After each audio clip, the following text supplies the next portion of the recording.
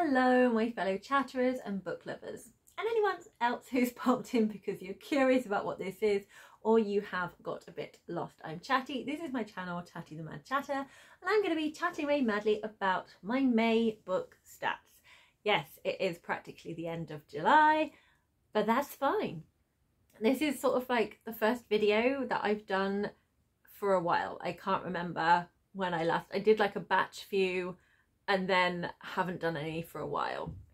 So I am going to be doing another kind of life under the hat update, general chit chat video, but I wanted to kind of get some of my staples done because I've had books sat here from May and I've not put any June or July books up here because I haven't wanted to move the May ones out the way until I filmed this video, and I just haven't found the right moment. Sorry, had to go and deal with something. But yes, I've not felt able to film, whether that's physically with time or just mentally with energy. But I am so excited to actually get these books off my shelves and kind of wrap up my May so I can mentally move on to June and July, because I love just having this video diary of my reading journey and being able to share the books with you. So I'm going to have a little bit of tea, so I suggest you join in, grab yourself a beverage of some description, and then we're going to get into my May stats. So here we go everyone, it is one shot, there is no editing. Clink, clink, clink, clink, clink. There we go, tiny teacup gimmick done. I could not remember, because it has been so long ago, what I had on my TBR for May, so I had to rewatch my video. So the first book that I had from my TBR game was The Daughter of the Moon Goddess by Sue Lynn Tan. So I got this one from doing a series spin, and this was a new series I was starting. This is the first in a duology. The second book that I got from doing my book game was The Secrets of Haven Point. I did a roll away where I picked 6 prompt cards, and I got the one I didn't want, which was to find an author's name, and this one was author or book title beginning with the letter, and I picked out A. But it just so happened this book, The Secrets of Haven Point, is by Lisette Orton, so that worked perfectly, and I was delighted to get this on my list. The third book that I got was from doing my goal dart, where I shot a Nerf gun at different goals that I want to be hitting over the years, and I got a non-fiction, and for that I got Break the Mold by Sinead Burke. And then I got another series spin, and I got City of Brass, again starting a series, and this is by S.A. Chakraborty. It is the first in the Davabad trilogy. So out of those 4 books that were on my TBR, there's no reward and punishment, it's just fun, it's just to help me choose some of my possibilities. 50%. I did read Daughter of the Moon Goddess, and I did read The Secrets of Haven Point, which means City of Brass and Break the Mold have gone back onto the shelf to be read at a later date. But the other books that I have to put into my May, what I read in May, I haven't got a collective word for it, are Keedie by Elle McNichol. The next one I just have a bit of paper because it was an audiobook, and that is Viva, Durant and the Secret of the Silver Buttons, which is by Ashley St. Armand and was narrated by Bethany Turpin. I then had the Frugal Wizard's Handbook for Surviving Medieval England by Brandon Sanderson. A Tempest of Tea by Hafsa Faisal. And finally, but definitely not the least, I have this massive hardback edition of Oathbringer by Brandon Sanderson. So there we go. That is 7 books that I read in May, and little Eeyore is just jumping off the shelf. Eeyore, go sit back. There we go, you sit there. Obviously wanted his moment of fame. So I'm going to chat a little bit about the Spoonies Readathon that I took part in. If you are not sure what the Spoonies Readathon is, it is a readathon that ran throughout the month of May, promoting books either by authors with a disability or featuring characters who are part of the disabled community. And this was run and the brainchild of Emily from Novel Novels, and the co-host was Kat from Brews and Reviews. I will link both their channels and their announcement videos so you can have a look at their stuff. Even though it's a few months ago, I still think it's nice to kind of, if you're like, oh, that sounds awesome, maybe you'll want to join in next year, so you might want to look at the video to get the vibe of, if you need to kind of do a little mental note, little calendar thing as to what it is. I also wanted to make sure that I did read books by Asian authors as well, because it is the Asian Readathon.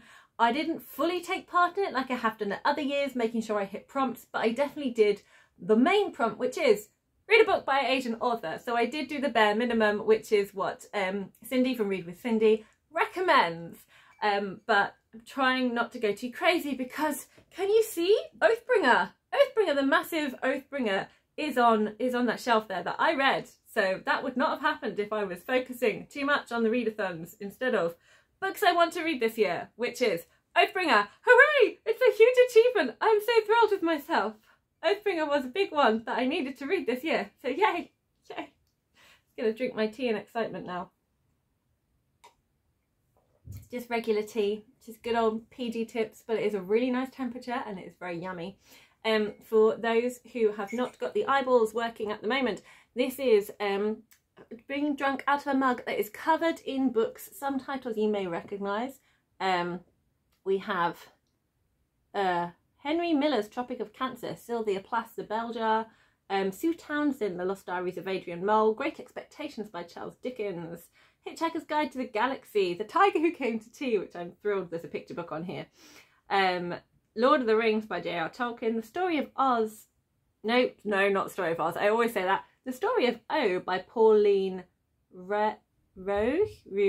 I've not read that one. There's many books on here, there's quite a few. Not that many that I've actually read, but it's a very cool mug that was given to me by my friend. Anyway, we have gone on many tangents, waffle is galore. I'm going to move on to talking about the Spoonies Readathon. So, there are two books that I did not manage to get read this month. I've already spoken about one of them. That was Break the Mold by Sinead Burke. And that was for prompt number 3, which was to read a non-fiction book about disability. I did not read that. I felt quite burnt out by reading a lot of non-fiction in April, and I still felt burnt out throughout May, and I still got books that I was continuing to read that were non-fiction, and it just felt too much. So it wasn't its time, but I will read that at some point. The other book that I did not get finished for May, which I really could have done if I had not been obsessively trying to read Oathbringer, and that was oh, where's it gone? Hold on. Yes, the other book that I didn't finish, which was for prompt 6, to read a book by a BIPOC author or from a non-Western country. I had Koku Akinabi and The Heart of Midnight, which is by Maria Montenegro Adebisi, and she is a Black author, and most of this book is set in Nigeria. So I was very keen to read this one. I read some of it during May, but not all of it, so I can't count it for May. So the ones I did read that count for the Spoonies Readathon are The Secrets of Haven Point and Keedie. Both of these are by authors who have a disability, and so they both fit prompt number 1, which is to read a book by an author with a disability. Prompt number 2 was to read a book featuring a character with an invisible disability, and for that Keedie fitted the bill beautifully, because Keedie is autistic, so obviously you cannot physically see that, so that counted as an invisible disability. And then for the following prompts, The Secrets of Haven Point lapped them all up. So that is prompt number 4, a book that features disability that is not a contemporary book, and this book is a fantasy and has a whole host of main characters and side characters with disabilities, because this is a community where people who have disabilities feel that the mainstream society is a scary place, so they have their own little safe commune, this haven as it were, at Haven's Point. Prompt number 5 is to read a book featuring a disability that affects one of the 5 senses. So our main character, Alpha, I knew it begins with A, I can never remember her name, I really should. Alpha looks, she has burns on her face, and this also affected one of her eyes and her ears, so she has visual and hearing impairment, as well as, I can't quite remember how it is described, but it's also affected her foot as well, so she does sort of like, she has a little bit of a limp. And then her best friend is Badger. Badger is blind, so that definitely affects the sight senses, so that one was definitely covered with this book. And then finally, featuring a book with a visible disability, and I have just described our protagonist Alpha, who definitely has physical disabilities. There are also invisible disabilities in here. The captain of the lighthouse has agoraphobia, and there are a whole variety of other disabilities featured in this book as well. It was a brilliant, this was also the group read, and it was a brilliant read. So there we go, that is my Spoonies Readathon books. Hopefully next year I will expand on it a bit more. I won't be needing to read a massive, epic, biggest book I own fantasy, so I have a little bit more leeway with branching out and having some adult books with good disability representation in them as well. So I forgot to mention books for the Asian Readathon. So like I said, I wasn't looking at the prompts, I can't even remember what the prompts were, but 2 books by Asian authors that I have are A Tempest of Tea. So Hafsa Faisal, her parents are from Sri Lanka, and they also have Middle Eastern and African heritage in the family. And this book, A Tempest of Tea, definitely draws from sort of historical, the colonialization of Sri Lanka and also India, and some of that is kind of brought into this book. But it is a fantasy world with fantastical characters, but it does have a lot of different representation in here. Daughter of the Moon Goddess by Sulin Tan. Sulin Tan was born in Malaysia and has now settled in Hong Kong, and this is a retelling of a Chinese folk tale. So there we go, we have 2 very different, oh there we go, sorry, book cover was the wrong way around. 2 very different heritages explored in these books, and I really enjoyed both these fantasies. Okay, now we're moving on to the stats, and for that I am going to need my helpful little notebook because I cannot remember all of this in my brain, which is why I write it down. Okay, so first of all, looking at the age range of the books, I was not sure, out of the 2 books I've just spoken about, Daughter of the Moon Goddess and A Tempest of Tea, if they were adult or YA fantasy. I don't have strong feelings either way. I feel they can quite happily fit in either category. I don't feel there's anything particularly in there that I wouldn't say. I'd say high-end YA, I wouldn't recommend either of them for 12-year-olds, but I'd say, you know, 16, 17, 18 would get on really well with the stories, but equally I think adults will. It's kind of more, I don't know what the word is, they're very different. Like you've got one which is the retelling of a legend and one which is more of a heist story, and both are complete fantastical worlds. And they have sort of a range of different characters. Neither of them are epic fantasy in that they're not covering a whole plethora of points of view. You have 2 different viewpoints in A Tempest of Tea, and you have just the one viewpoint in Daughter of the Moon Goddess. But according to Storygraph, Daughter of the Moon Goddess is adult and A Tempest of Tea is YA. So I just read one YA book, which was The Tempest of Tea. 3 middle grade, which is the audiobook Viva and the Mystery of the Silver Buttons, The Secrets of Haven Point and Keedie. And then the other 3 are adult books, which is Daughter of the Moon Goddess, Frugal Wizard's Guide to Surviving Medieval England and Oathbringer. My next stat is what type of books are they in terms of, are they physical, are they ebooks, all of that jazz. And quite simply, as you can see, we have 6, if you can see, you have 6 physical books here in front of me. So 6 of them are physical and 1 I do not have because it is an audiobook. So with 1 audiobook and 6 physical books. From the library, I have 0 books this month. 1 book I'm counting as borrowed because the audiobook Viva, Durant and the Mystery of the Silver Buttons I got from Audible. So I had Audible like 3 months for like £1 offer, so I took that so I could read finally hear the Anti-Circus Lord of the Rings, which, well, that's for June. But whilst I was listening to that, there were times when I wanted something else to read, when I felt like a middle grade, and I looked at the free bucks Audible were offering, and that was one of them. So kind of borrowed it from Audible, I suppose. And the other 6 books are my books. So all from my shelves in my own personal library. I'm now going to talk about the sizes. So if you have not seen one of my stat videos before, I like to link my books to animal sizes because it makes sense in my brain. So an ant book is anything that is, so I'm talking about the creepy crawly now, not the relative. It is anything from below 150, no, from 150, I don't read anything below 150 pages, I'd have to have like a flea or something. It's from, an ant is between 150 and 300, no, I've done this wrong.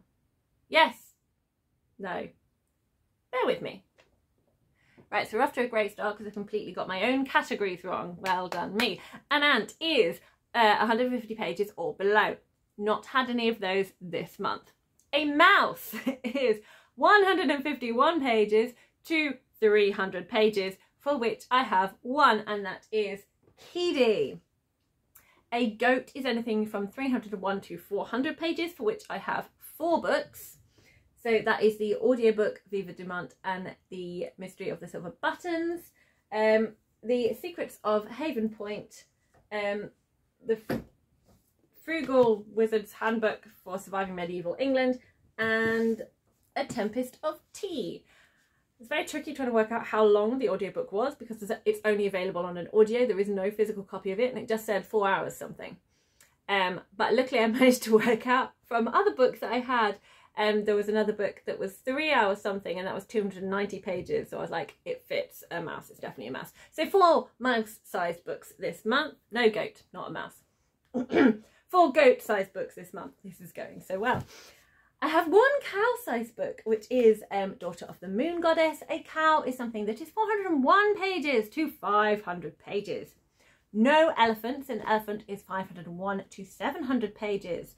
But I do have a dinosaur. Oh, no blue whale, 701 to 900 pages. I have a dinosaur that is anything that is above 900 pages. And Oathbringer is definitely over 900 pages. It's over 1,000 pages. It's a massive, massive book. So there we go. That is all my books in their sizes. On to genres. Quite simple this month. 5 fantasy. Oathbringer, Daughter of the Moon Goddess, Frugal Wizard's Guide, Tempest of Tea, The Secrets of Haven Point. 1 mystery, that is Viva Durant, and the Mystery of the Missing Silver Buttons. The clue is in the title. And 1 contemporary, which is Keedie. Technically, Frugal Wizard's Handbook could be described as a sci fantasy, but let's just not talk about that book. Moving on to series. So series is a little interesting. Technically, I have started 3 series. I have started Daughter of the Moon Goddess. I have started A Tempest of Tea. There are more books planned, not currently out yet. And I started the Viva Durant series. There are 3 other books. However, as I access them from Audible, and I'm not planning to renew my Audible membership, and I have now, since it is July, got rid of it, I cannot access those books, so I will not be continuing with that series. That's not really a stat that I'm going to continue in terms of logging my series. There is only 1 book out for A Tempest of Tea, so technically I'm up to date with 1 series because there's only 1 book. I have made progress with the Stormlight archive, Oathbringer being book 3. technically Keedie is a prequel, so that is part of a series, but I didn't know that A Kind of Spark was getting a prequel till we noticed when everyone starts looking at what books are being released next year. So I had like 4 months of knowing, so I wasn't really anticipating, and it's a prequel rather than a sequel, so it kind of wasn't on my list of series that I'm mentally logging. I was just so excited, knew I was going to read it immediately, so didn't really feel the need to log it, but it's there. Series done. Moving on to one of my goals, which is I would like what I read each month, half of my books to be global majority and half to be white Eurocentric, because mainly the books I access, the books I have, the books that are highlighted and advertised more tend to be white Eurocentric books. So I'm trying to make a conscious effort to read more global majority, because I want to have a wide variety of stories from different cultures, showing a wide variety of different people, and set in different places, with people whose skin tone is not just white. However, it is a goal I am struggling with. This month I read 3 books by authors who are global majority. That was Viva, Durant and the Mystery of Silver Buttons, Tempest of Tea and Daughter of the Moon Goddess, which means I had 4 books which are white Eurocentric. So that is close, but not quite. So if I had managed to crack on and read Koku and Akanabi, then I would have achieved that goal, but I did not. So I did not achieve that goal. I'm going to come on to more of that goal later. I'm going to park it now, but that's where I am at the moment. It's improved on previous months, so I'm close. I'm nearly halfway, but it's not yet achievable. It's not yet been achieved. So now I'm going to look on to, are the books I'm reading diverse?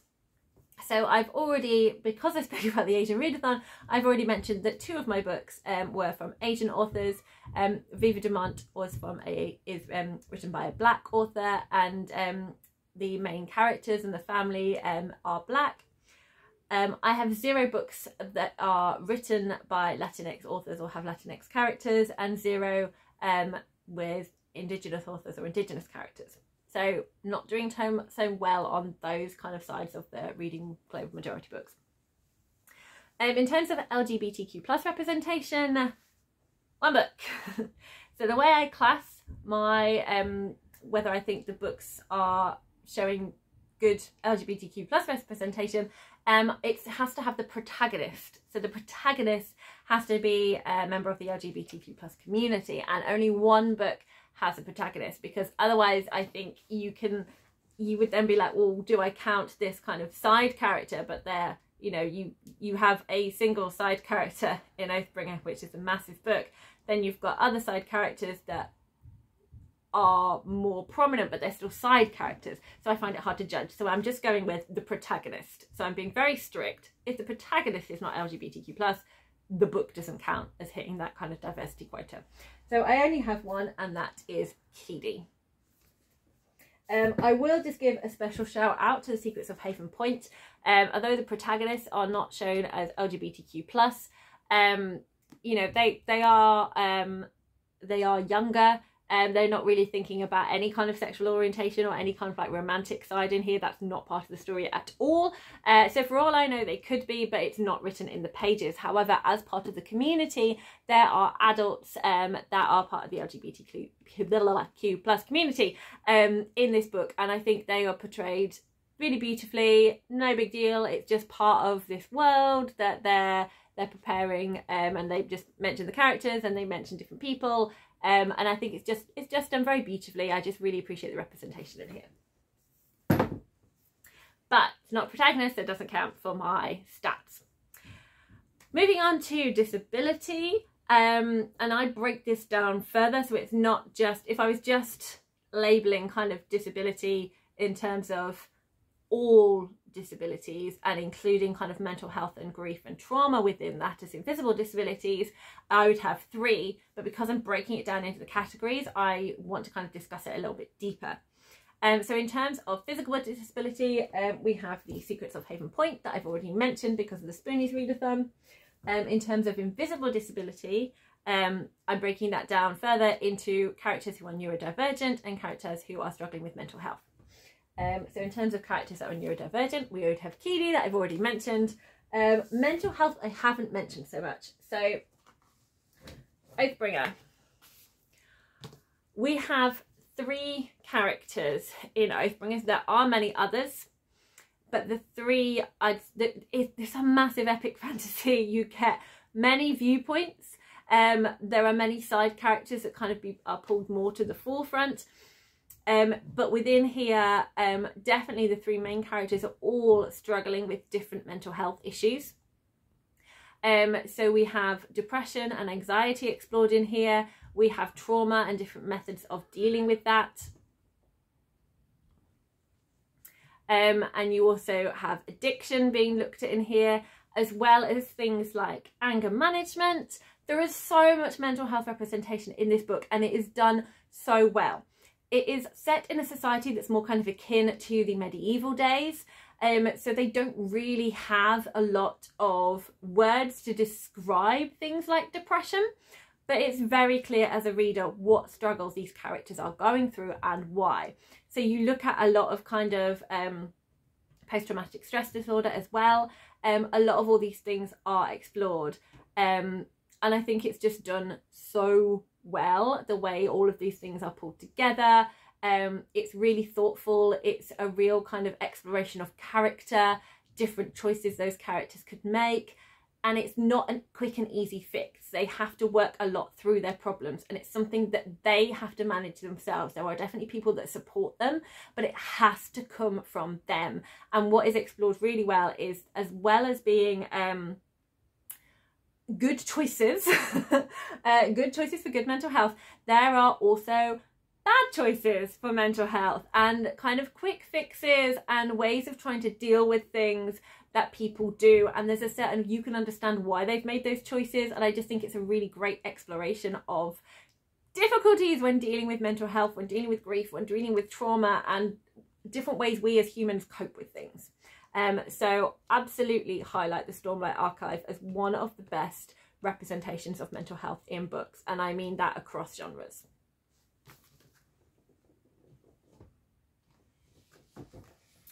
Now we come to the part, oh, actually, no, I realised, as I was talking about Oathbringer, I realised I never spoke about which books were new reads and which were rereads. 6 books were new reads to me, and 1 book was a reread, which was Oathbringer. It was not my first time reading Oathbringer, but I had an amazing time doing a reread of it. That is important information, because when I talk about my least favourite and my favourite books, I don't think it's fair to include rereads in this, because I think you have a very different relationship with that book, because you've already explored it once. You've already got an affection for it. You're already thinking warmly of those characters inside it. And you get something different when you read a book the second time. So I don't think it's fair. Otherwise, I'm just constantly going to be talking about favourite books as being rereads. So I don't include rereads. I only include new reads in my least favourite and favourites. So let's start off with the least favourite. If you've seen my Curiouser and Curiouser videos where I did my May wrap-ups, you may know which book is going to be my least favourite. Also, if you saw my mid-year freakout, you may have an inkling as to which book it's gonna be. If you didn't see those, I will link them here and a little bit further afterwards as well. So should you wish to, you can go and see what exactly my problems were with a book that is The Frugal Wizard's Handbook for Surviving Medieval England, which is an amazing title that they did not deliver on. So sad times. Brandon Sanderson, up until this point, was an auto-buy author. I'm now more apprehensive. Yeah, I didn't get on with this book at all.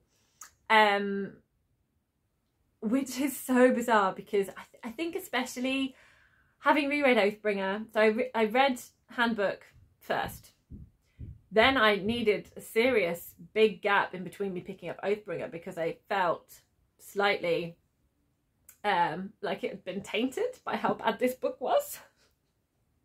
And when I started reading Oathbringer, there were certain moments where I felt I was reading it more critically rather than being immersed in it, because I think I was still having like book flashbacks of terror from this book. But luckily I got over that and I got in the swing of it. And you just cannot compare the two. Like the incredibly complex, amazing characters that have been built up, the plots, the threads, the wonder of that world, compared to Frugal Wizard's Handbook. And I have no idea what I was saying because I got interrupted again. Anyway, yeah, this book didn't work for me. It felt like, it's nice that Sanderson had an idea that he wanted to write about, but it didn't need to be published. If it did need to be published, it didn't need to be this big. Could have been a lot smaller, and I don't think the combining of the 3 different plots worked. It kind of pulls you out of the story. I think I would have enjoyed this. Oh. Yeah, the plot I would have personally enjoyed is just silly fun times in supposed medieval England, where you're someone that's from the future. I would have just, well, not the future, other dimension, but I would have just enjoyed that more. Without amnesia, dimension politics, all of that jazz. It would have just been more fun with the whole wizard thing. Anyway, yeah, this is my least favourite book. Bye! My favourite books, much more fun to talk about, but again I can't choose one. I've got 2 because I found them both really emotionally impactful. I feel they're very important books that should be read by both children, hint hint what they could be, and adults, and they are The Secrets of Haven Point and Keedie. I just found with Keedie, continued on from Kind of Spark, which I absolutely loved. I love Elle McNichol's writing. I love how she shows us what an autistic character is like, what it's like to see the world through their eyes, to share this moment with them, and just how amazing and very different both Keedie and Addie are. So Addie's a protagonist from Kind of Spark. I enjoyed being with this family again. I just enjoyed the writing. I just enjoyed it so much. It's got so much heart and I really loved this book. Secrets of Haven Point was just a really beautiful story. I loved the little commune that was set up. I loved the friendship. I loved the struggles. Very kind of relatable to middle grade children about the difficulties of friendship, the difficulties of when you open up to adults and when you don't. All of those things I thought were explored really well. I really loved how the disabilities were shown, how disabled characters were just shown as matter of fact. Like, it wasn't made a big deal of, it's just, here we are, let's crack on. Like, there's more to us than our disability. The plot was really interesting. I thought it explored a lot of interesting themes. I loved the mermaids. I loved all of this so much. I got very emotional reading this. I really want there to be a sequel because I want to carry on with these characters. I want to see where things go from here, and I really hope that Lisette Autumn has those stories ticking away at the back of her mind, and then suddenly she will produce another book for us. That would be amazing. But regardless, I just love this book and I'm very keen to read more from Lisette Autumn and read all of Elle McNichol's backlist. And that is it. That is my May stats. I hope you enjoyed yourself. If you made it to the end, please give me a little May blossom. I need it. It's currently grey outside. It's supposed to be sunny, so that would be nice.